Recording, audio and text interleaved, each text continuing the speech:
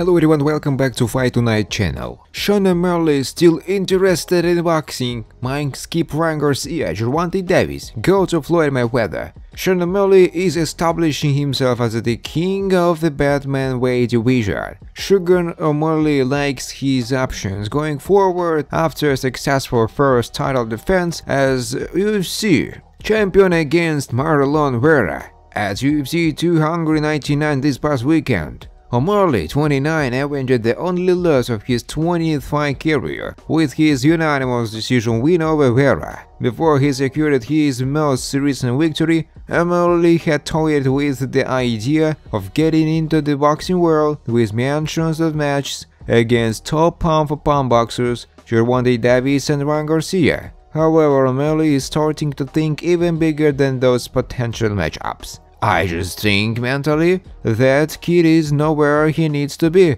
O'Malley said of Garcia. "We will see how he looks against Devin Haney and kind of go from here. I feel like an MMA fight is just so unrealistic. There is 0% chance he would ever make it to that fight. It would take him one MMA session, one wrestling day, one jiu-jitsu day, with anybody who knows anything for him to realize, okay, never mind, this is a bad idea." He continued, "If anything would happen, it would be boxing. I don't even know if I want to build up to that kind of fight with where his head at right now. There is big fight still up there. Floyd Mayweather is still kicking. Floyd still running around the boxing room. I keep going out there and do what I'm doing. I might just skip Ryan, I might skip Gervonta and go straight to the big dog," O'Malley said.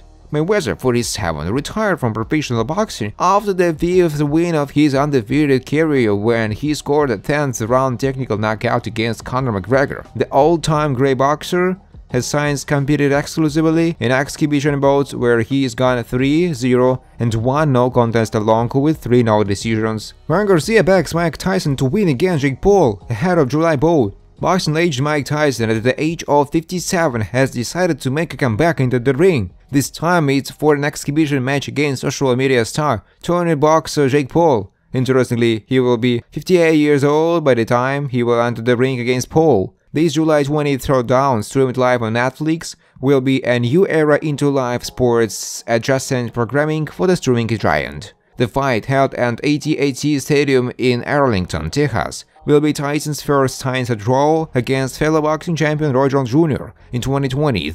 This bout presents Netflix with a strategic opponent. The predictions have already started to pour in, with even Ryan Garcia declaring the reason behind his choice to the rest of the world. Garcia mentioned, "I met Mike Tyson. Mike Tyson is huge, bro. There is no way Jake Paul is taking this, bro." Then a guy named Wayne interviewed and stated that he also didn't believe Paul could knock him out, but still he supported the problem child via split decision victory. Garcia stated, "Wayne, I want to see your live reaction when Jake Paul gets knocked out. I just want I need to see it, bro. Can you record?" Thanks for watching, guys. If you like this video, please subscribe to my YouTube channel.